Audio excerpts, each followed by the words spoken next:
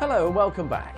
A Bristol man who's been living with one of the rarest medical conditions on the planet has written a book about his ordeal. Dan Jeffries has wyburn-mason syndrome, which is so rare only 100 people have been diagnosed with it in the States. The memoir he's penned isn't just a book. There's an app that goes with it, showing x-rays and documents from his time in hospital. But he needs our help to get it published. Meet Dan Jeffries. From birth, he has had an incredibly rare condition called wyburn-mason syndrome, a vascular disease that means he's been blind in his left eye since birth, with short-sightedness in his right eye. But that's not all Dan has had to live with. In his 20s, he noticed that something else wasn't quite right. My hands grew a lot bigger, my feet grew 2 sizes, I had to get teeth removed because I couldn't eat properly, and I felt absolutely terrible. I had no libido, I had no confidence. I'm a musician and I had no creativity, and it wasn't until I went to Bristol Eye Hospital to help out some medical students with some exams. They were looking at me and they were commenting about my large hands and my forehead and my jaw, and they all diagnosed that I might have a condition called acromegaly. So how does this rare condition affect everyday life for Dan? Well, my eyes are a problem. I can't drive, I'm not allowed to drive, and after I had the tumour removed, I actually lost more sight in my right eye. So my field of vision is very narrow. That's about as much as I can see. I can't see anything going on over here. So you can imagine walking around Broadmead, or when I go to Love Saves the Day tomorrow, when I'm surrounded by 10,000 people, it's a little bit scary.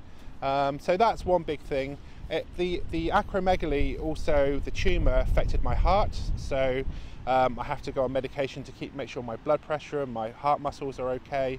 But really, once the tumour was removed, it was like a plug was lifted off my creativity. So everything I used to do came back to me and more. So I feel as good as I felt in a long time.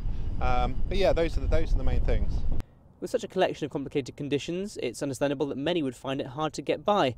But instead of letting it get him down, Dan's written a book entitled Me, Myself and I.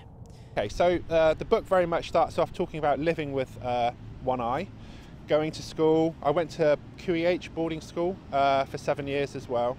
And I was really active. I loved drama, I loved theatre. I didn't really play sports because I wasn't allowed.